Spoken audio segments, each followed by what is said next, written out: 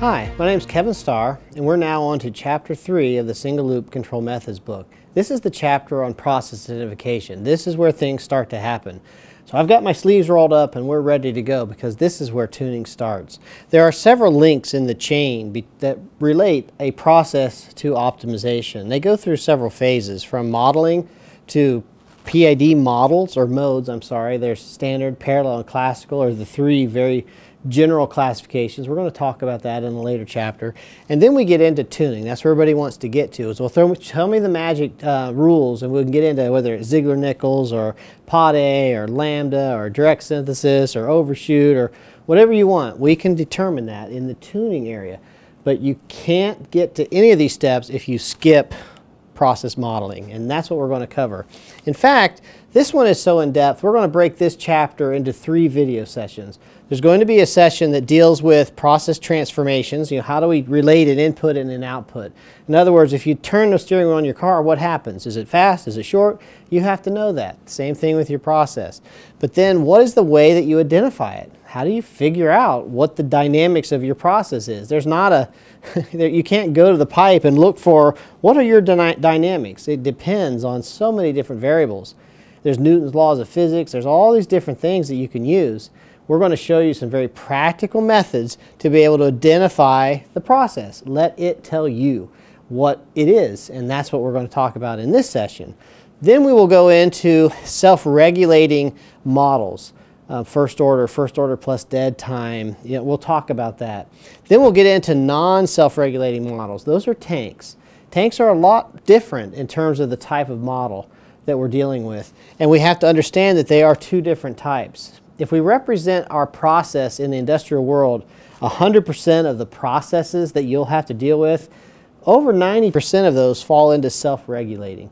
Non-self-regulating is a much smaller class. So we're going to spend a lot more time focusing on process transformations in this session. The next session we will talk about self-regulating modes, and then we will combine the non-self-regulating with the actual tuning methodology. So here we go. As we get into this, we need to at least hit up on the terminology. At the back of this chapter it has all these terms, but just so we're going to be using these, but you'll see when I mention SP, I'm talking about the controller set point.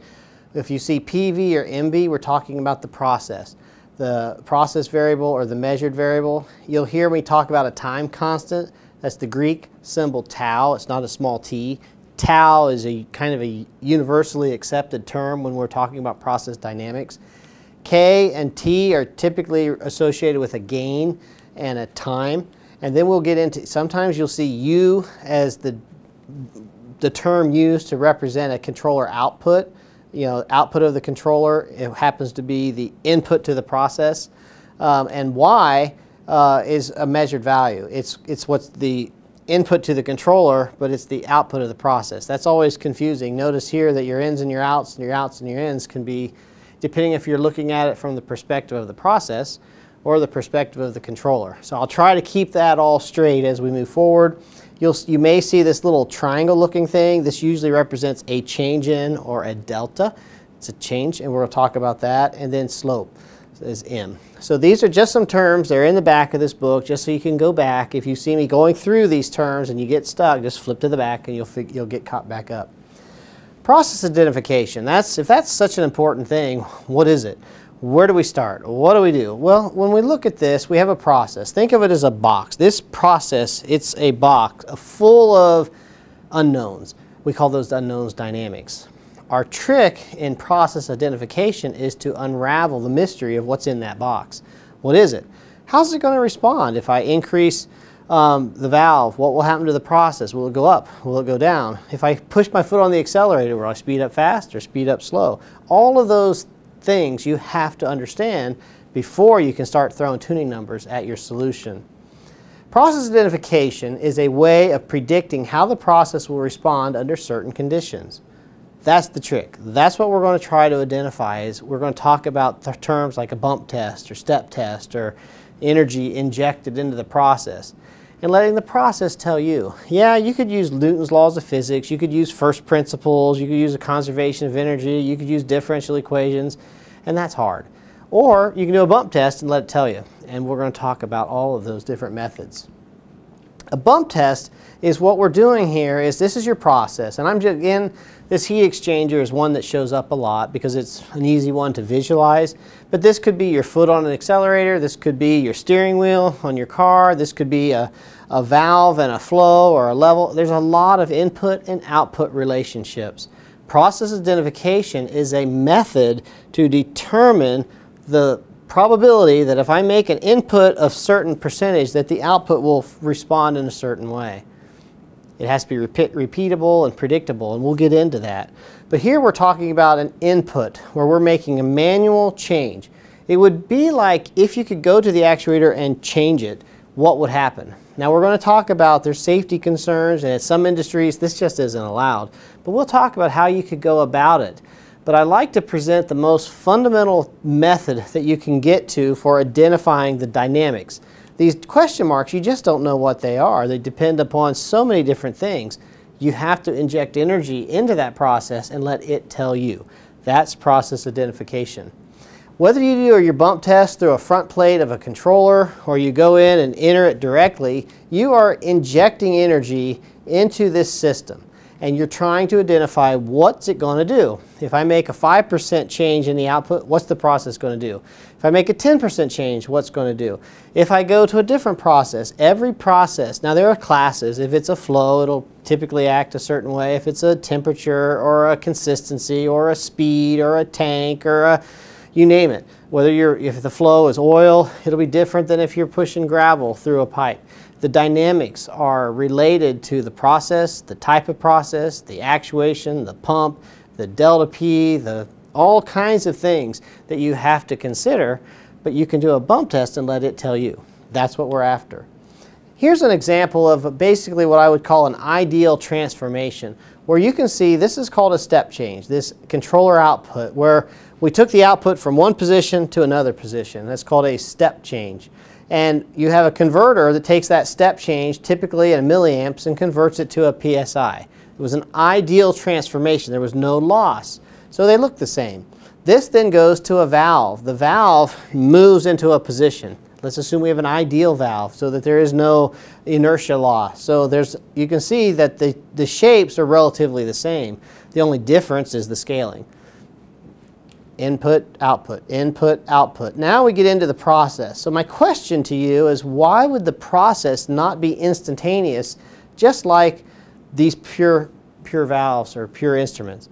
Why is the process have this nice curve to it, which is an often very common process response? So what in the process makes it respond slow? The answer is inertia. If you thought about it, it's mass, it's heavy. You know, even if I flip this light switch on, you know, it's so fast, but there was a little bit of time, and if these fluorescent lights were old, it would take a little longer. But those are called self-regulating processes, and the time it takes for it to settle is very closely related to the inertia or the mass that's built up in that process. We're going to talk about that. And now let's assume we have a perfect transducer to take the actual measurement into a sensed. You know, we're approximating it through a transducer. So you can see here that if I inject a step change, it goes through all these different changes and I get a process response. Is it fast? Is it slow? Is it got dead time? You know, all those types of things we're going to be talking about. Those are critical. Those are the dynamics. Those are the calibration setup. Imagine if you have a transducer. This guy right here is a measurement, has a 0 and a span and a high and a low value. And your operator calls, hey, that measurement's not reading correctly. You're like, that's okay, and you pull out a screwdriver and you start adjusting the 0 and the span until the measurement matched what the operator was asking. You say, okay, does it read what you want now? And the operator says, well, yeah. And you say, okay, it's done. Now those of you that do sensor calibration and correlation, how much validity do you have in that calibration method? 0. You basically are saying, what do you want it to read? Go. You know the right way would be to either take that out, take it back to a bench test, set the 0, set the span, and get the slope right and get the calibration correct before you try again. That's typically what happens when a calibration goes out. You have to do some work. But in the control tuning world, it's the same thing. If your operator says your tuning doesn't work, what do? We'll throw these numbers in, and if he leaves you alone, it's okay. What we're talking about is the same technique that you would use on a transducer to calibrate it we have to do for our tuning. That involves a bump test, or identifying the dynamics of the process. Here is what we're looking at with a bump test. You have several different inputs. This is the most simple, like I was talking about earlier, where you just change, it's like a gain.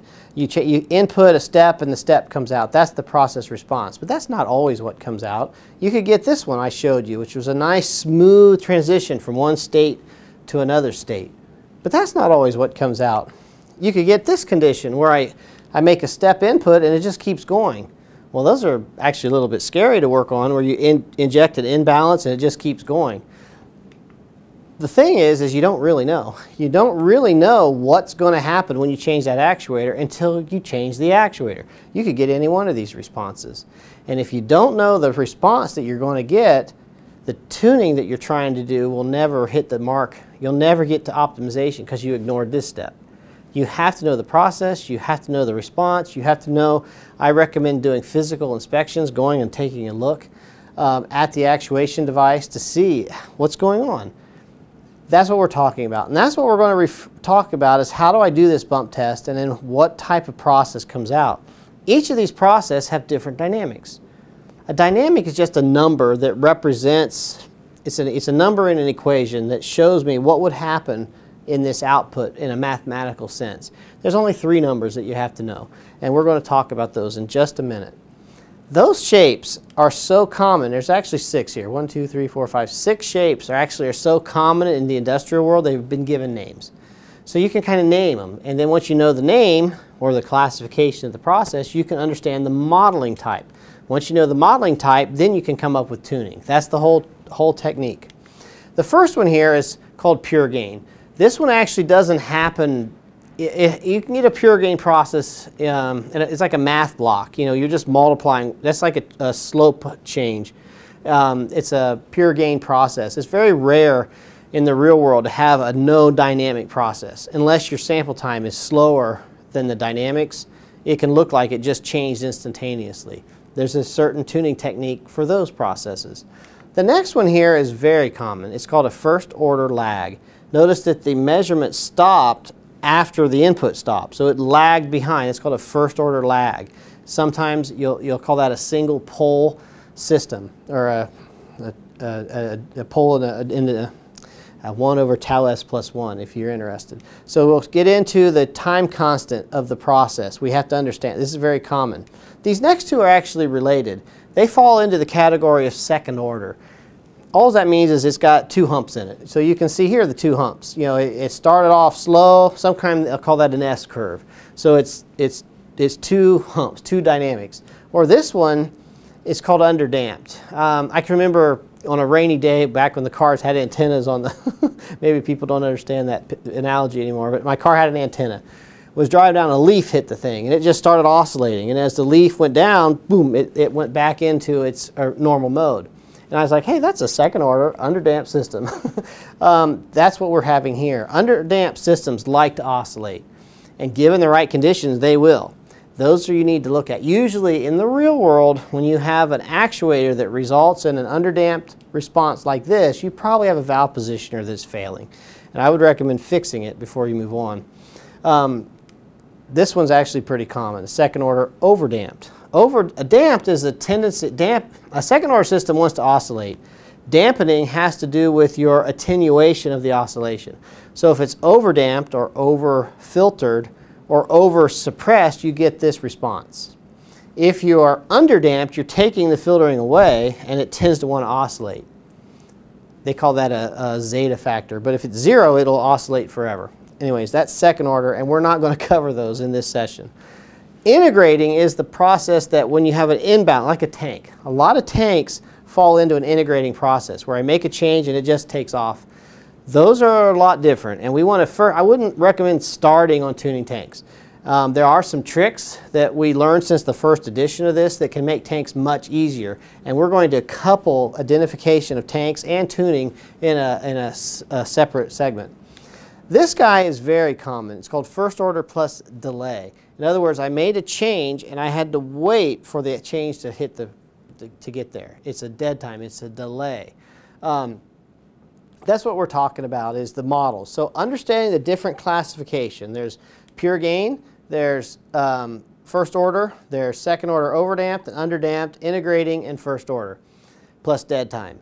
What we're going to cover in the next session is how to identify first order plus dead time, these three models.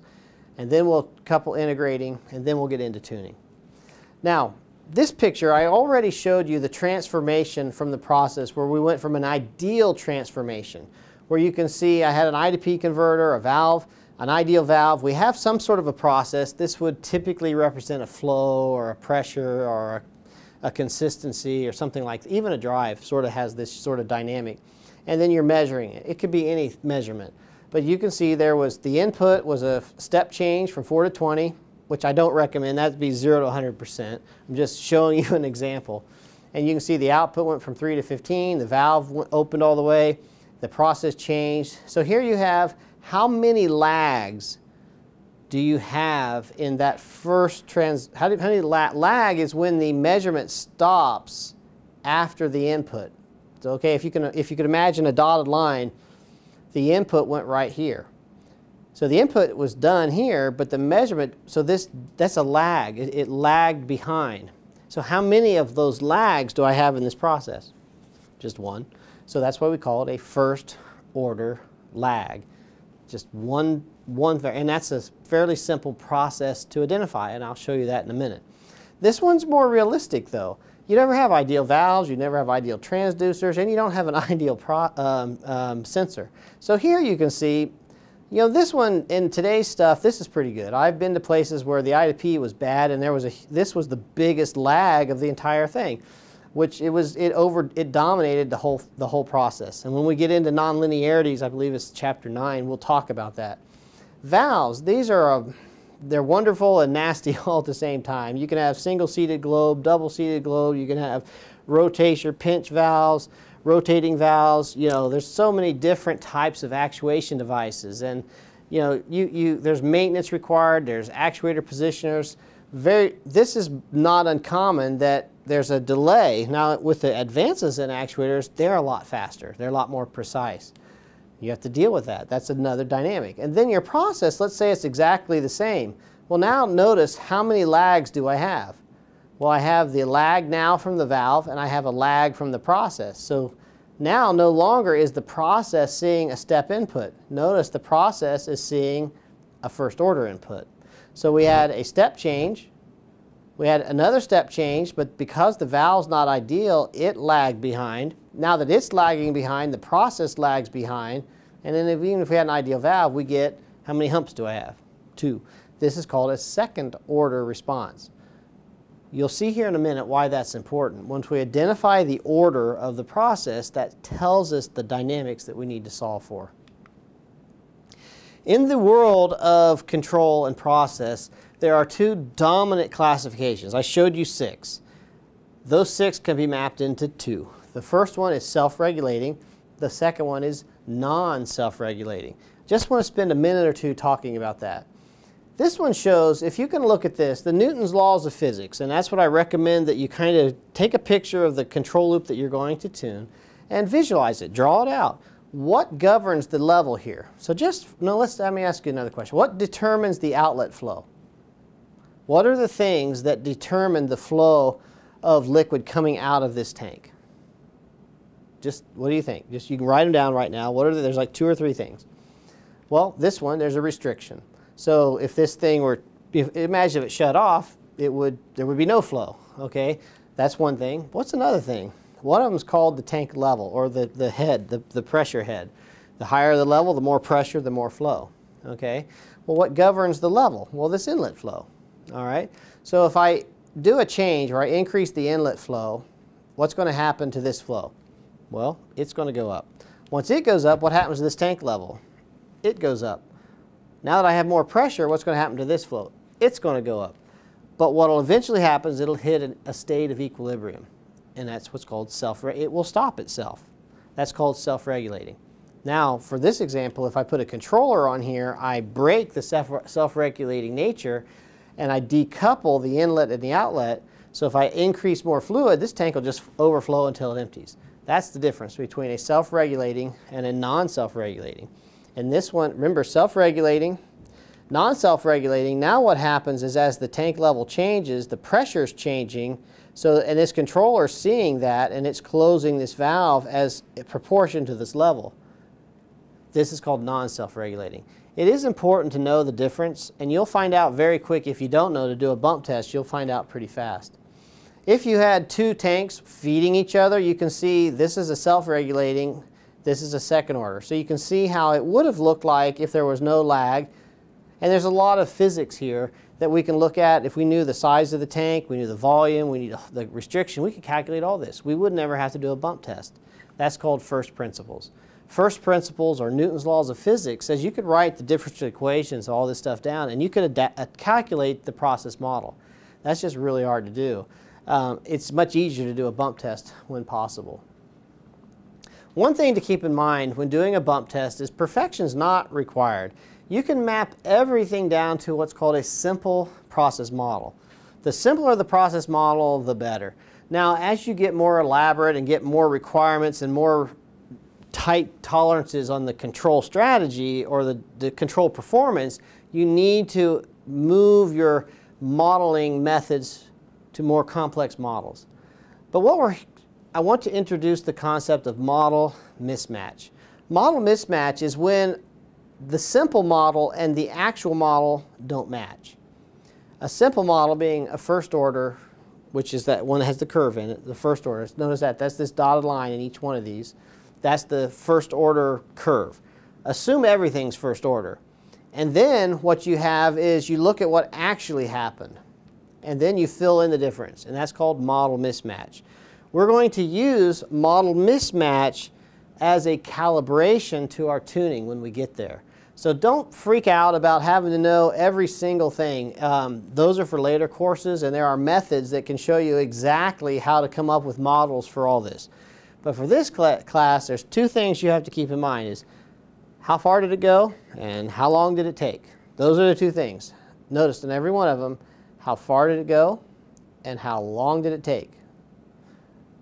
How it got there can be different, but those two dynamics are what you need to know. And then you couple that with model mismatch, and that's what we're going to get into. Now, how do we do a bump test? Remember this poor guy, he's looking into this process trying to figure out what's going on. A bump test is a way of injecting energy into this process so you can kind of see we're in it and we're watching it. Now, I've done bump tests where I've done a stopwatch and I've watched it. I've always found that interesting. This guy has $1 million system and he's using a $5 watch to tune it. There are methods that we have, there's tools that we have as part of ABB that allow you to calculate this easily. I love those tools, we wrote most of them, but if you don't know the fundamentals, how do you know if the automated system's even giving you the right number? I recommend that after this session that you go and do a few bump tests on some non-critical control loops. Back in the back end, or set up a simulator, or set up a lab system, or something in your control, in your instrument shop, where you can play a little bit, to do a bump test and watch the process and calculate the process response. How far did it go and how long did it take? That's what we're going to get into. But you saw this one. This is just an example. We walked up, we did a manual step change, change the valve, and then we watched the process. If you can get a trend, I see trends better than numbers, but that's just me. I also recommend this bump test methodology. This is where when I first started doing these, you kind of forget that you're making a product on the other side. So if you always bump in the same direction, you can get yourself in trouble. So what I've done is I like to implement this bump test strategy where if the first bump, whatever you pick, 5%, do it. Then when you go back the other direction, go 10%. Then go back to 5%. That way you're always bumping right around the steady state dynamics of that process. This is where there's a lot of work and trust that you need to build up with your operators. A lot of times the term bump test is a little scary. I mean, you've got a critical process and they envision you with a sledgehammer just banging that thing. That's not what we're talking about.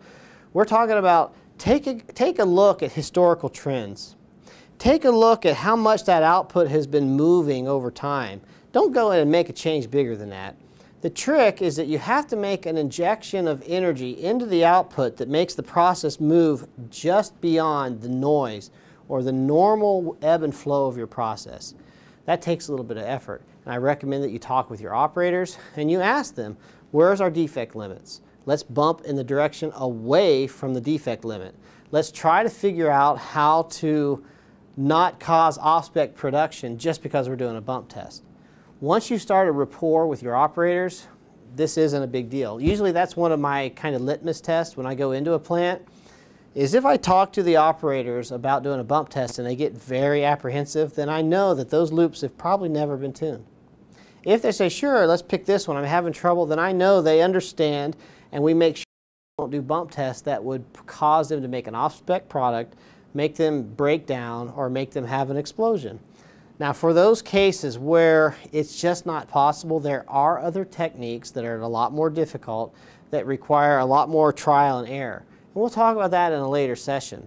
Right now I want to focus on you understanding that there's a bump test. That's a way of injecting energy in a manual mode. Whether you do it through the operator station or go to the valve itself or the final control element, I recommend that you do this bump test cycle. And there's always caveats. If you've got a valve that's geared, you kind of want to make sure that the hysteresis and stiction are worked out. So you may want to do a couple of steps in the same direction, almost make like a triangle, so that you can make sure that the play's out of the valve, and then when it turns back the other way, you can start telling if the gears are working. But the idea is don't leave the normal steady state mode that you're starting with. So some of the hints is work with your operators, figure out where the off-spec limit is and go the opposite direction. Look at a trend of control performance and see how much has the actuator been moving, and move just a little more than that so that you can, and I would always start small. And if the operator says, hey, I can only let you do a 1% change, if you do this, you can actually do a 2% change, but you never left 1% from where you started. Typically what we find is this one is usually not quite enough to identify the dynamics. This one is usually a good one. Don't just change the actuator by 50% and see what happens. You really want to make an output that is representative of normal control actions. That's the bump test. That's process technology. And what we're going to do in the next session is we're going to loop these first three. Pure gain process, what are the math? What is the gain? What is a number that represents this process? A first order model, what are the numbers that define how much and how long? And then first order plus delay is I made a change, nothing happened, then it goes up. Well, how do I identify all that stuff? That's in the next session. And then we will talk about integrating tanks. How do I come up there? You have to calculate slopes. So those are what we're going to cover. So this has been the session on process identification. Why is it important to come up with a dynamic?